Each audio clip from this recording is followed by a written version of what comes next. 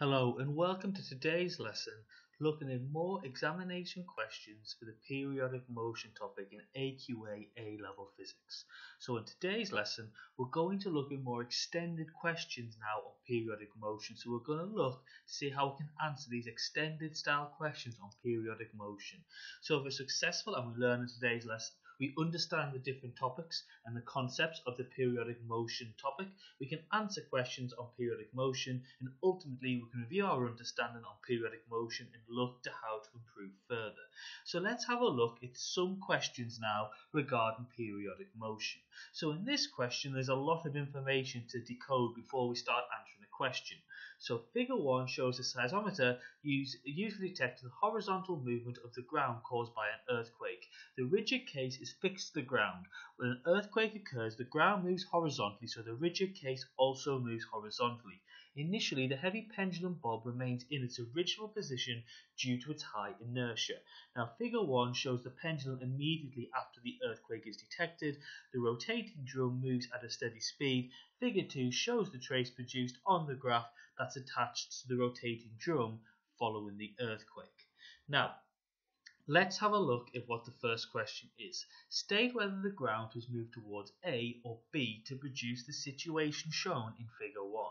Well, again, the trick you've got to do with these types of questions is read the information. It says initially the heavy bob remains in its original position due to its high inertia. So if we look at this diagram and it's displaced in a particular direction, then therefore we can see why that's the case, because the object hasn't moved, rather the ground has moved underneath it. And if we look at the particular situation, it indicates to us that the ground has moved towards B, so it has moved like that accordingly, because that allows it to look like it's further towards A, because it's all shifted across towards B. Now the next question is determine the magnitude of the initial displacement of the ground that caused the trace in figure 2. Now if we look at what the initial displacement is going to be, it's going to be the amplitude of the wave. So it's a case of looking at how many divisions is your amplitude and multiplying by the unit of that division. We look at the information and one division is 0.20 millimeters, and there are 15 squares or divisions from equilibrium, so it's going to be 15 times by 0.20, it is 3 millimeters. Now again, use the data from figure 2 to calculate the distance between the point of suspension of the pendulum and the center of mass of the bob, assuming the arrangement is a simple pendulum. Now a few things here. We're trying to find the length of the pendulum and we're told it's a simple pendulum. So this should set off some alarm bells in your head and realize we should be using the simple pendulum equation. T equals 2 pi times by the square root of L over G. We're going to have to rearrange that and make L the subject. The next thing is, what value do we use for time? Well, if we look on our previous figure 2, we know that the time period is the time taken for one complete oscillation. So we look across this particular graph and we see how many squares are needed horizontally to produce one whole oscillation. The answer is 0.80 seconds when we consider one division represents 0.2 seconds. So we pop that into the equation and we get an answer out of 0.16 meters. Now, state and explain the effect of using a bob of the same radius with smaller mass on the initial displacement. Now again, the first hint you've got to think about is there are two factors that affect any simple harmonic motion. You've got your restoring force, but you've also got your inertia. Now what does inertia depend upon? Well, inertia depends upon mass. So the idea is you've got a lower displacement and you've got a lower inertia, so therefore it begins to move as it's more likely to begin to move as the Earth moves. But in the second idea, how would the effect of using a smaller mass on the time period of the oscillation of the bob be? Well, we know T equals 2 pi times by the square root of L over G. We know that M is not in that equation, so it has no effect. The next question, it says determine whether the amplitude of oscillation shown in figure 2 decreases exponentially. Well, again, we'll look back at figure 2 here and we can see our peaks or our maximum amplitude at that particular point. So what you've got to do is you've got to work out the consistency of the ratios. You've got to take the different values and ratio them and see how much it's altering between each step. Now what you should always do is at least do two ratios and then determine whether it's a similar ratio or it's a different ratio, and then make a conclusion based on that. Now explain why the amplitudes of oscillation decrease following the initial displacement. Well, again, hopefully you should remember that all oscillations are damped, or there is air resistance, or there's friction acting on the object.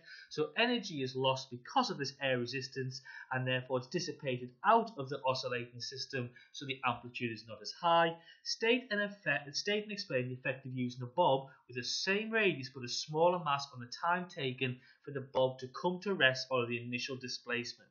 Now, once again, we've got mass here. And what does mass affect? Well, mass doesn't affect the time period equation, but it does affect the inertia of the object, because inertial mass is the main determinant of inertia. So therefore, it'll come to rest quicker because it's got a lower inertia, so damping force has a greater effect. Or you could say it'll have less energy stored in it because the mass is lower. Or you could say the bob loses a greater proportion of its energy during each oscillation because there is less mass and therefore energy in the system. Right, another question looks the following. A child is sitting on a swing. The swing is pulled back and released from rest at a time of t equals 0. The child and the swing oscillate with simple harmonic motion. Outline what is meant by simple harmonic motion. Well, this is a very common question in examinations, 2 marks. Right, simple harmonic motion is when the acceleration is directly proportional to the displacement, but it's directed towards equilibrium or directed in the opposite direction to the displacement. Next question. The child and swing behave as a simple pendulum of length 2.25 meters. Show that the period of oscillation of the swing is approximately 3 seconds.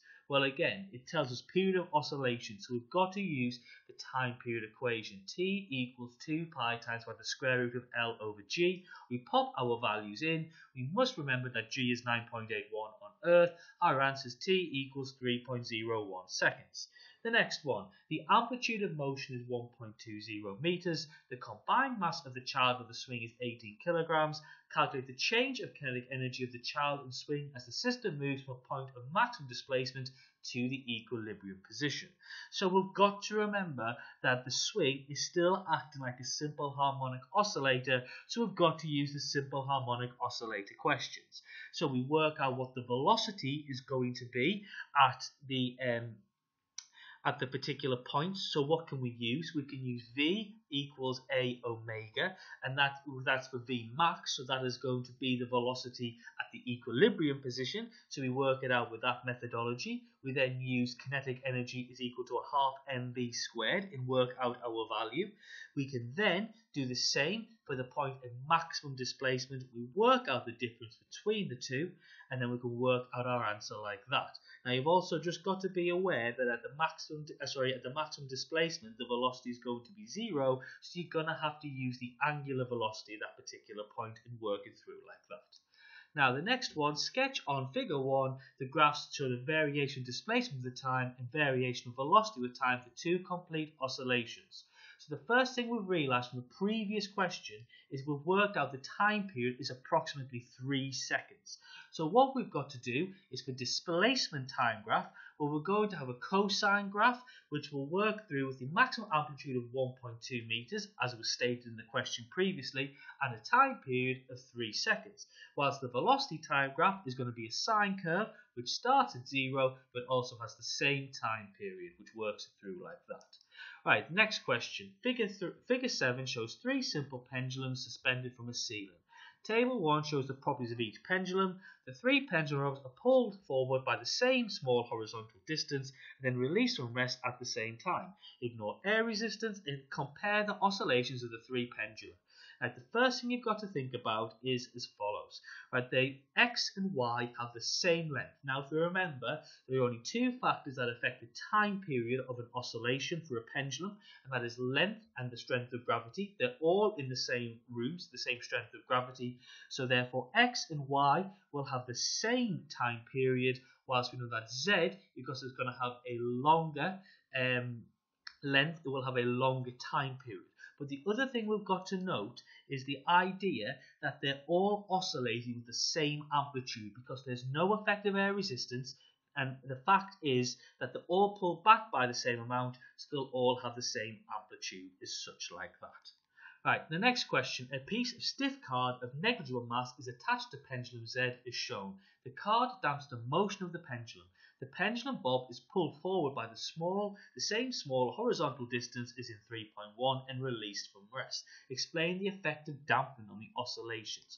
Well, there's always going to be fewer oscillations because dampening is going to dissipate energy to the surroundings, but because it's going to be light dampening in this case, the oscillations have the same frequency and time period, but the amplitude will reduce quite rapidly.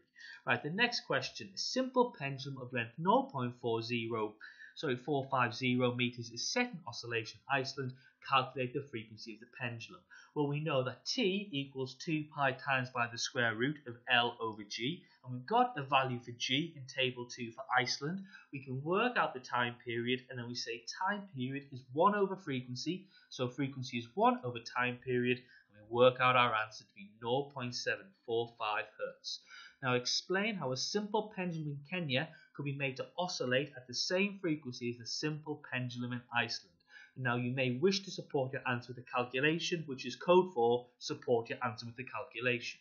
So what you've got to do is you've got to realize you've got to decrease the length of the pendulum. You do this because if you look at the equation, T equals 2 pi times by the square root of L over G, and you look in Kenya, you look for the value of Kenya that G is smaller. So therefore, to get the same value, you're going to have to decrease the length of the pendulum. So when G gets smaller, L gets smaller by the same token to get that same value for T. Now, if you work it through, you can work through when you put the values for T in. Let's say it's the same. So let's just say the time period is 1 second. Okay, for each one, you can then rearrange that, make L the subject, work out the L for Kenya, work out the L for Iceland, and therefore you can work it out to be a decrease of 0.004 meters. Right, the next question. A student is investigating the forced vertical oscillations in the spring. Two springs A and B are suspended from a horizontal metal rod that is attached to a vibration generator.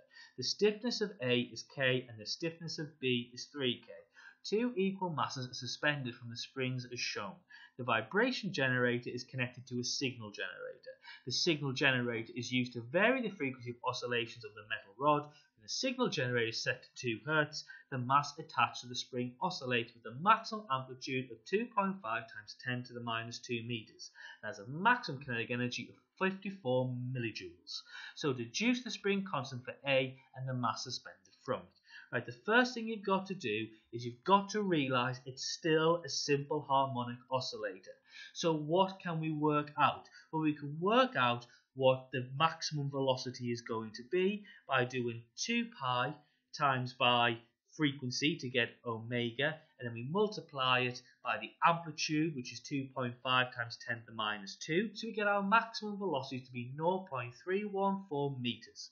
Then we use the fact that the kinetic energy equation is equal to a half mv squared, and we've got v and we've got kinetic energy in the equation. We can work out what the mass is going to be. So we rearrange it and we say that 2ek over v squared is going to equal mass. We pop our numbers through and we get an answer of 1.1 kilograms. We can then pop this into the equation that frequency is equal to 1 over 2 pi times by the square root of k over m. Rearrange that, make k the subject, work it through, and we get 173 newtons per meter. Now, can I just clarify, where do we get that idea from? Well, we get this idea from looking in the question and seeing what information is being given to us. Now, if you look in the question, it gives us amplitude, and it gives us frequency, so that indicates we can work out the velocity, because we know the velocity of a simple harmonic generator or oscillator is going to be Vmax is equal to omega A, where omega is 2 pi f. We then know we can work out mass because we've got the kinetic energy, and we know kinetic energy is a half mv squared, and then once we've got k, we know 2 pi, we can then work out what the m is going to be. So the m is going to be because we can then use that previous frequency equation. Now, the next question is calculate the frequency at which the mass attached to spring B oscillates with the maximum amplitude. Well, again, we've got to use the equation frequency equals 1 over 2 pi times by the square root of k over m, which is just the time period equals 1 over f, and we worked it through like that. So this tells us for the same mass, which it tells us in the question they've got the same mass, frequency is directly proportional to the square root of k. So therefore, if we're doubling this idea, we go 2 times by the square root of 3, because it's 3 times as much spring constant. So therefore, the frequency is going to be 2 times by the square root of 3, which is 3.5 hertz, because that's what our frequency was in the previous question too. So we're multiplying it by this factor of square root 3, because the spring constant is 3 times higher in B than it is A. Right. In this next question, figure 2 shows how the amplitude of oscillations of mass varies with frequency for spring A. The investigation is repeated with the mass attached to spring B immersed in a beaker with oil. A graph of the variation of the amplitude with frequency for spring B is different from the graph in figure 2. Explain 2 differences in the graph for spring B. Well, the information is we're immersed in a beaker of oil, so there's going to be a dampening effect. So the first idea is the idea that for spring B, okay, we're going to have a resonance peak at a higher amplitude or a higher frequency because there's a higher spring constant, so it's stiffer. So the idea is compared from A to B, you've got that example, but you've also got dampening going on, so therefore the peak will be broader due to dampening, and the amplitude will be lower at all frequencies due to the energy losses from the system. And you would also argue that the resonant frequency could also be shifted slightly to the left because you've got a greater effect of dampening. Now, the next question is a bit of a multiple choice one. The frequency of a body moving with simple harmonic motion is doubled. If the amplitude remains the same, which of the following is also doubled? Well, the answer is going to be C, because if the amplitude is the same, the distance covered by the body is the same, whilst the time period is doubled. This means the velocity of the body is doubled. So the answer would therefore be C. Question 2. A particle oscillates with undamped simple harmonic motion. The acceleration of the particle is always what? Well, it's going to be d, because the acceleration will be 0 whilst at top speed. So your acceleration is least when the speed is greatest, and whilst that is true for simple harmonic motion, it's true for any type of motion as well. Question 3. A bob of mass 0.50 kilograms is suspended from the end of a piece of string 0.45 meters long. The bob is rotated in a vertical circle at a constant rate of 120 revolutions per minute. What is the tension in the string when the bob is at the bottom of the circle? Well, firstly, we've got to look at the information given. We've been given the radius of the circle, we've been given the angular velocity. So that indicates to us straight away that we can work out the linear velocity, because linear velocity is v equals r times by angular velocity. But we've got to convert angular velocity into radians. So we convert that into radians and we work out the linear velocity is 5.65 meters per second. We then look back at the diagram. Now, at the bottom of the circle, the tension is acting towards the center of the circle, but the weight of the bob is acting away from the center of the circle, downwards. So therefore, the centripetal force is the resultant force towards the center of the circle. So the centripetal force is equal to tension minus weight, because weight's going away from the center, tension is going towards the center. We then pop our equations in of mv squared over r equals t minus mg. We know m, we know g, we just worked out v, so we know r, so we pop all these into the equation as shown. We then work it through, we take things round to make t the subject, and we get an answer of 40 newtons, which is D. Next question. A mechanical oscillator is set into motion by a periodic driving force whose frequency is steadily increased from a low value. What is correct for this particular system? Well, the answer is D, because force vibrations occur at all frequencies, not at particular ones. Dampening occurs at all frequencies as well. Resonance will occur regardless of damping, so therefore it doesn't just occur when it's a minimum. And then finally, the oscillator will not continue to resonate when the periodic driving force is removed. That is correct, because resonance can only take place when the driving frequency is equal to the natural frequency. Remove the driving force, you're removing the driving frequency. Question 5. A simple pendulum and a mass spring system perform simple harmonic motion on Earth with the same period t. Both systems are moved to a region where the gravitational field strength is 4 times the surface of the Earth. What is the period of each system when oscillating in this new location? Well, firstly, for the mass spring system, it's irrelevant because the only two factors affecting the time period for a mass spring are m and k, so it's just going to be t. But then when we look at the pendulum, gravitational field is related to the pendulum's time period by 1 over t squared. This means that when the gravitational field is quadrupled, the time period is going to half, so the answer is A. Right, the next one. The diagram shows the string XY supporting heavy pendulum P and 4 pendulums A, B, C, and D of smaller mass. Pendulum P is set into oscillation perpendicular to the plane of the diagram. Which of the pendulums A to D oscillates with the largest amplitude?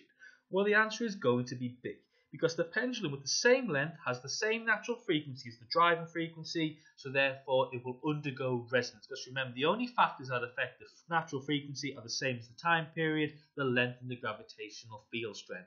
So P and B will have the same length, so the same frequency, so the driving frequency of pendulum P equals the natural frequency of pendulum B, so pendulum B undergoes resonance, so oscillates with the largest amplitude.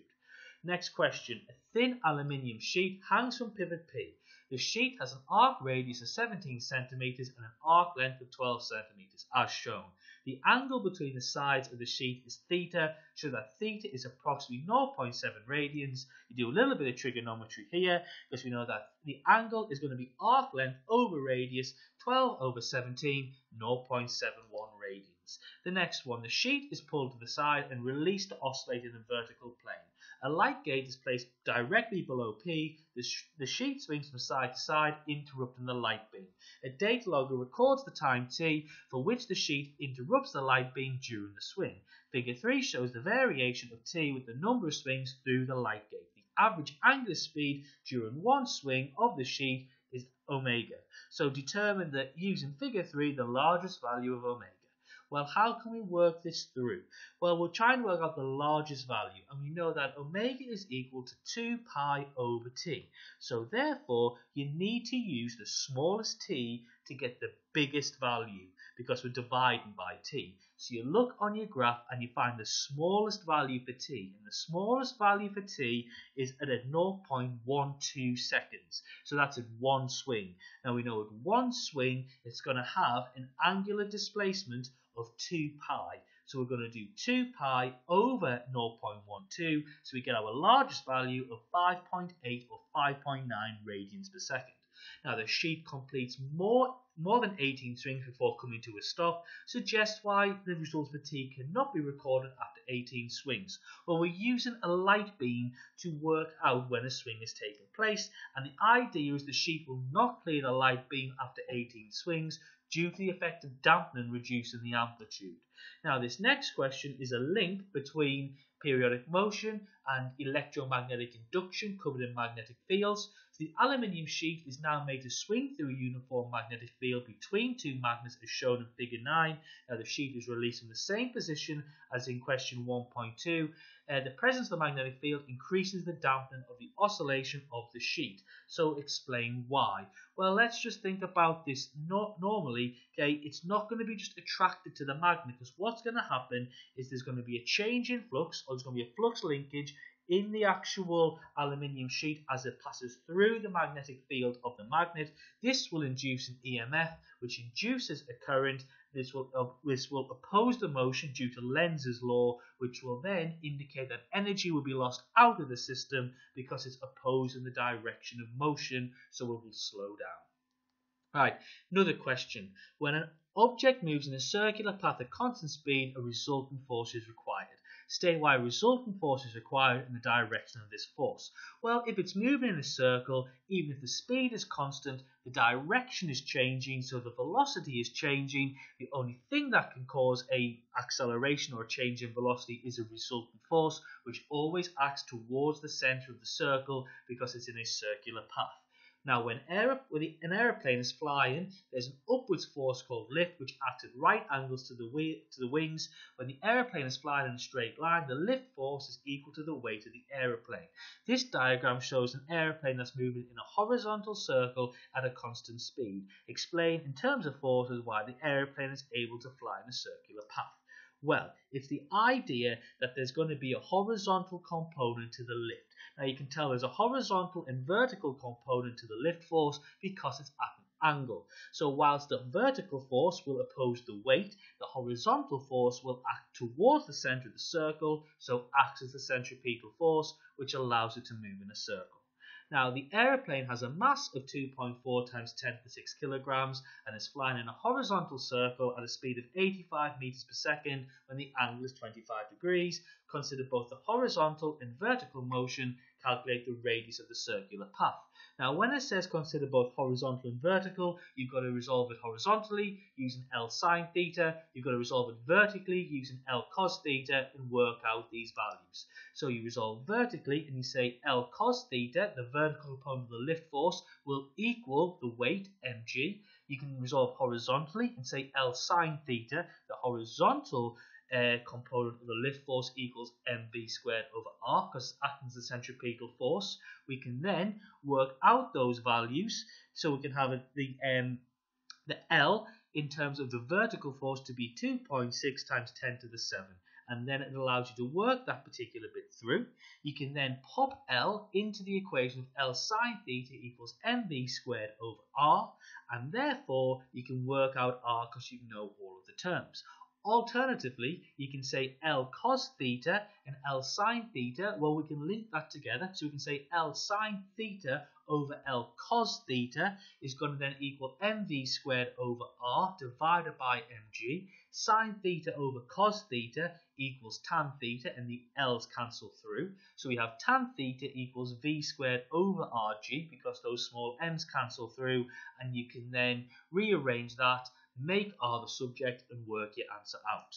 The next one, the International Space Station is in orbit at a height of 400 kilometers above the Earth's surface. The ISS completes 15.5 orbits in 24 hours. Calculate the angular velocity of the ISS in radians per second. So we say that the angular velocity is 2 pi over t, so we do 2 pi over the time in seconds for a complete orbit. So we do 24 times by 60 times by 60, and we do, well, one complete rotation is 2 pi, but we've got 15.5 in 24 hours. So 2 pi times by 15.5, so we get 1.13 times 10 to the minus 3 radians. Now, students suggest the ISS is traveling at a constant speed, so according to Newton's laws, there'll be no resultant force acting on it. Criticize this suggestion. Well, although the speed is constant, the velocity is changing since the tangential direction of motion is changing, so therefore it is accelerating. So by Newton's first law or Newton's second law, that must result in a resultant or centripetal force acting towards the center of the circle. Now calculate the magnitude of the centripetal force acting on the ISS. You've been given its mass and you've been given its radius. Now in the previous question, we have worked out the angular velocity. So that tells us we should really use F equals mr omega squared. Pop your values in, but the trick you're going to have to work out is r is not going to be the distance from the surface of the Earth to the ISS. Rather, it's the distance from the center of the Earth to the ISS. So you take your radius of your Earth, you add it to the radius of the orbit to work out the total value of r, and you work it through to be 3.6 times 10 to the 6 newtons. Some sensitive assigned equipment is being transported by the road. To protect the equipment, it is placed in the box, which is mounted on springs. There are 4 springs, one at each corner of the box. Each spring has a force constant of 450 newtons per meter. The total mass of the equipment and the box is 4.3 kilograms. And we know the time period for a mass attached to a spring of spring constant k, and the center oscillation is given by t equals 2 pi times by the square root of m over k. So calculate the natural frequency of the box. So what you do is you work out the time period by using the equation given. Then you can work it through like that. So you can work out what k is going to be. Now the trick is that we've got each spring is 450, but there are 4 springs. So the total spring constant is 4 times by 450. So we pop that in like that, and we get our time period to be 0.307 seconds. Then you say frequency is 1 over time period, so you get 3.26 hertz. Next one, state what is meant by simple harmonic motion and why the oscillation of the box is an example of this. So what's our definition? that the acceleration is directly proportional to the displacement equilibrium acting towards equilibrium or in the opposite direction to the displacement, and therefore it works through because in this situation that's what's taking place, and the box must be undergoing simple harmonic motion because the spring is obeying Hooke's law, so therefore it follows those particular rules. Now, a car suspension system can be thought of as a mass spring system. The natural frequency of the system is determined by the spring constant of suspension K and the total mass of system N. The car is set into vertical oscillation by applying a momentary downwards force. And we can work out the frequency of oscillation that's given by F equals 1 over 2 pi times the square root of K over M, because like we said before, the resultant force acting on the particular value is Kx, so therefore Na is equal to minus Kx because it's in the opposite direction. Now we know that A equals minus omega squared x. So what we can then say is, if we know that, we say A is equal to minus kx over m. So therefore omega squared is equal to k over m. Then we know omega is also equal to 2 pi f. So we can say that 2 pi f squared is equal to k over m, which then works through to be f equals 1 over 2 pi times by the square root of k over m. When you're doing this, just always remember that anything undergoing simple harmonic motion must follow Newton's laws, so you can take what you've learned in the mechanics topic and you can apply it to this one. Now the next question, the car is displaced through a vertical distance of 27.5 millimeters when a man of mass 85 kilograms sits in the car. Show K is about 30 kilonewtons per meter. So again we know F equals Kx, and what do? We can say therefore K is equal to F over x, or mg over x, so therefore 85 times by 9.81 over 27.5 times by 10 to the minus 3. Remember, we've got millimeters there, so you work it out to be 3.03 times 10 to the 4 Newton per meter. Now calculate the natural frequency of the oscillation when the man is sitting in it, and the mass of the car is 1,130 kilograms. So we use our equation we had previously, F equals 1 over 2 pi times by the square root of k over m. Now the trick in this question is we use the k from the previous question, and we've got to add the mass of the man and the car together to get our total mass of the system. So it's 1,130 plus 85. We work it all through and we get 0.79 hertz. The car suspension systems are examples of damped systems. What do we mean by damping, and why is it desirable for a car suspension system? Well, dampening is a force which causes the transfer of energy from the oscillation system, so therefore it reduces the amplitude of vibration. That means the oscillations reduce in amplitude quickly, so it prevents the transfer of energy to the oscillation of the car body, so the car won't rock up and down as much. Now, the graph shows a way in which displacement varies with time for an undamped mass spring system. On the axis below, draw a graph to show the velocity varies with time for a damped system over the same interval. Well, firstly, what do we know? We know that velocity is going to be shifted by pi over 2 or 90 degrees. So it's not a sine variation like the displacement is, it's being shifted by pi over 2 or 90 degrees, so it becomes a cosine. And so therefore we've got a cosine graph, but the second thing is it's a damped system. So if it's a damped system, there's less energy in the system, so therefore we should have a smaller peak and trough than the first one, and also it should be decreasing because energy is leaving the system. Right, hopefully if you've been successful and you've learned in this particular lesson, you understand the different concepts that are covered in the periodic motion topic. You can answer questions on periodic motion, and you can review your understanding on periodic motion and how to improve this further. I hope you've enjoyed this lesson looking at different periodic motion questions found in examinations, and you found it useful to see how you can answer these types of questions. Have a lovely day.